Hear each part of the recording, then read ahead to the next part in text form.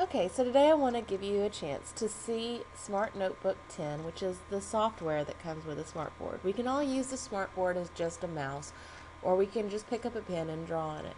But Notebook is the software that comes with it for you to design interactive lessons for your students. And what's really nice about Smartboard as far as interactive whiteboard software is there's a lot of really easy to use, fun, impressive looking activities that are in here, and that's what we're going to look at today. So first, let's learn how to open the Notebook software. You may never have done that before. So I'm going to go down to the Start menu, All Programs, and I'm going to find Smart Technologies. And then I'm going to go over here and I'm going to find Smart Notebook 10. I'm going to click on that, and I'm going to wait just a minute and let it load. Oh, that was pretty quick. Okay, good. So the first time you open this, you may have a little pop-up screen that'll come up here. It'll be blue, and you can just close that out. But and you can actually uncheck it so that it doesn't pop up anymore. But I've already done that. So this is just like PowerPoint, really. We have a slide here. Over here, we have our slide sorter, and I can build multiple pages by clicking this button. I can toggle between my multiple pages using the arrows.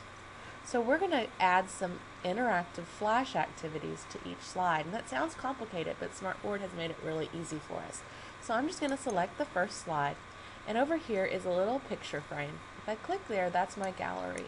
And there's a lot of really nice things built into the gallery for us. We are going to focus on the Lesson Activity Toolkit. So I'm going to click the little plus to expand that folder. And what I'll see here is a bunch of folders. I'm going to click on Examples. And from Examples, if I click on Activities, here's where I'm going to find the pre-made activities that we're going to work with today. So to repeat, all I did was click on the Gallery button, which is the picture frame. I expanded the Lesson Activity Toolkit. I expanded Examples, and then I clicked on the Activity folder. Now it doesn't look like much happened, but down here at the bottom where it's blue, this is actually 23 files. I have to click there to get them to display. And now I can see all of the flash activities. I'm going to make this a little bit more narrow. And what you can see is all sorts of activities, and my first favorite is the category sort text. It's really simple. I'm just going to pick it up and drag and drop it. I could also just double click on it. And here we go. There's my little smartboard man loaded, and here's the activity. Because we went to Examples, we have some things already typed in here, and that's good because it gives you an idea of what this activity is. This is my full screen button. If I click here, it expands the screen so I can see everything. And what you can see is there's a sorting activity here. There's a list of economic terms, and we've got to decide if they're pull or push factors.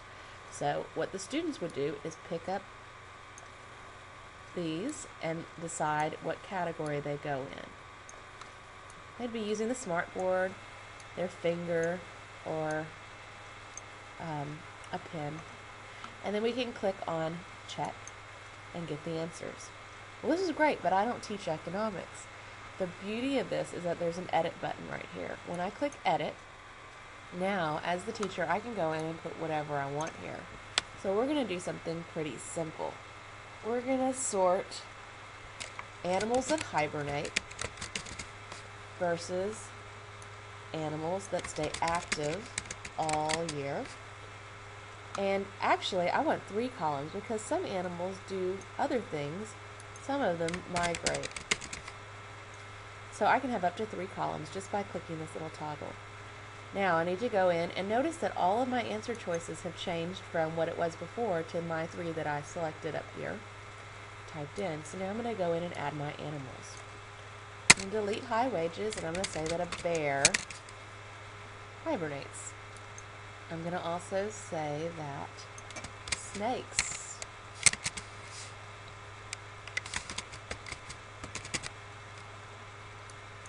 have a hibernation cycle. And then we're going to go into this one, and we're going to say that birds, they migrate. And so do bats.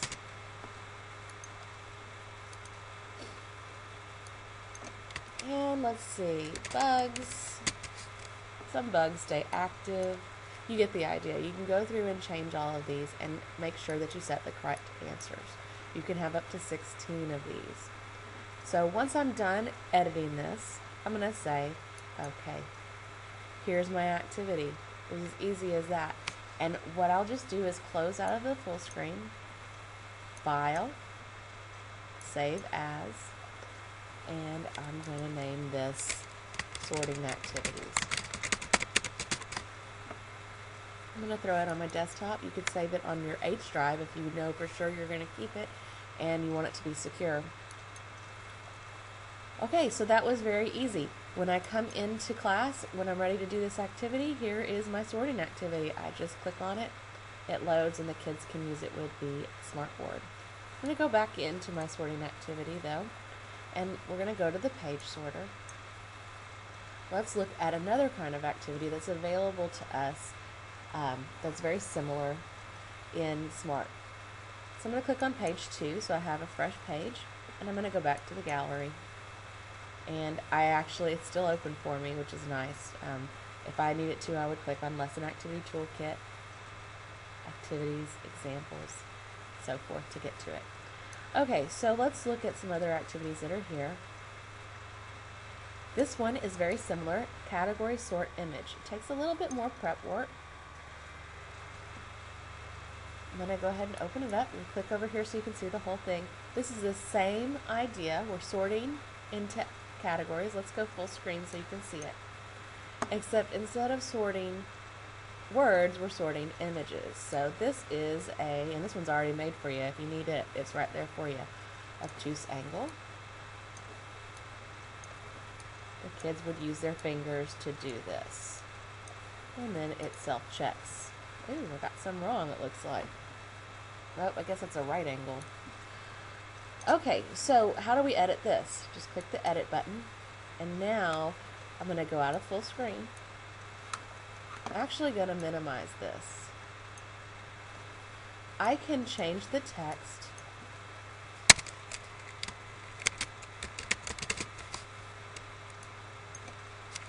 and active. Let's just do 2 categories this time.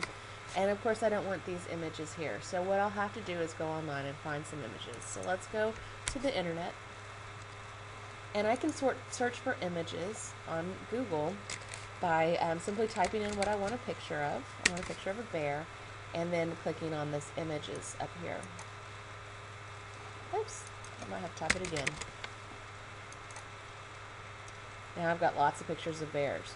So what I would need to do is click on the one that I want, make it as big as it will let me get it, this is pretty big. I'm going to right click on it, save the picture to my desktop.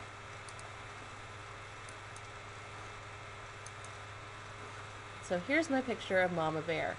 I want to add it to my activity. I just pick it up, drag it, and drop it into the little area for the images. And that's how I change these. This takes a little bit more time because I have to go and find those pictures. So again, I'm going to go back to Google. Let's do a picture of a lizard.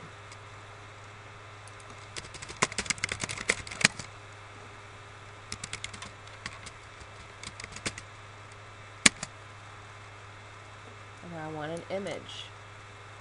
These are all images of lizards. What's nice about this is you can use real images. You don't have to stick to clip art. So I'm going to click on my lizard here.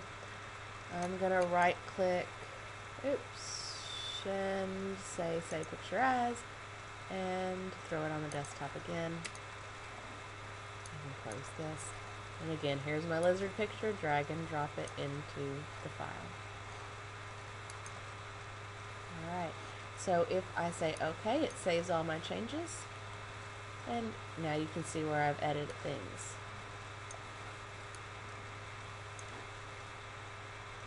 Let's go back to the page sorter and look at another activity.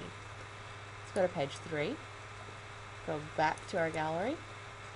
Another great activity here is pairs. So I'm just going to drag and drop pairs over. Now this is also an image. ready activity, you need images for it. So I'm going to make it full screen so you get the idea. This is a matching game. It's sort of like memory. Kids would click on the numbers. Here's a bear. And there's a bear. Those match. Wow, I did really good for my first guess. Find the picture of the frog. Oh, I'm very good at this. Let's see what happens if you miss one. It flips back over. Okay, so I can edit this. And again, I'm going to have to find images. So I'm going to go ahead and minimize this by going to the little full screen icon. Minimize up at the top. Oops, not that much. I'm just going to shrink the sides. There we go. Okay, so again, I can just pick up my lizard here and drop it in, and then I could change this from frog to lizard. It's that easy to edit. I want a real picture of a bear. Okay, we could make these anything. They could be pictures of adult animals and baby animals. They could be pictures of pupas and larval stages of the same animals. Anything that you want the kids to match. Pretty easy to change up. Okay. I'm going to go back to the page sorter. Let's look at just a couple more of these. Number 4, I'm going to go to page 4, and I'm going to go back to the page sorter. Let's look at the vortex sort. Now, again, we have a text and an image. I'm going to go ahead and just do the text. And this is a sorting game. Let's go full screen. The kids would decide, is 3 odd or even? If it is the correct answer, it takes it. If it is the wrong answer, it spits it back out. Let's go in and edit this one. Alright, I don't want to do odd and even. I want to do verb and noun. The first word, I'm going to do cat. Cat is a noun. Run is a verb.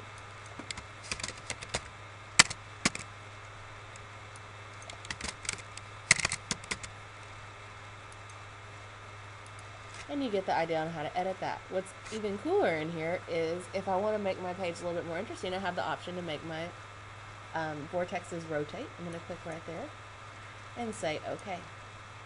So here you see the same activity but with your own personalized content in it, and it was pretty easy to add it. Also, we have the swirling vortexes. If you think that's going to bother some of your kids or be a distractor, you can always turn that off. So jump is a verb. Dog is a noun. Oh, cat, I got it wrong. So that's pretty easy, and it's a little bit different and adds another level of interest to get your kids engaged. Let's go out of full screen again. And let's look at one last activity. I'm going to go to the gallery. Oops, actually I want to go to the page sorter. And I'm going to go to page 5. So blank page. And go back to the page sorter, and let's look at the timeline reveal. Pick it up, drag and drop it. Again, we can very easily edit this activity. What this is sort of like a tool to use when you're lecturing, or it could be a station for the kids to explore a timetable or a timeline of events. I'm going to click on the full screen so you can see how it works. That's going to be right here. And once you've made this timeline, the kids would just click on a date and they would see what happened then. If there's extra text, they could go and scroll down and read that. Okay, so I'm going to minimize this. To edit this, we just click right here, and it works just the same way as everything else.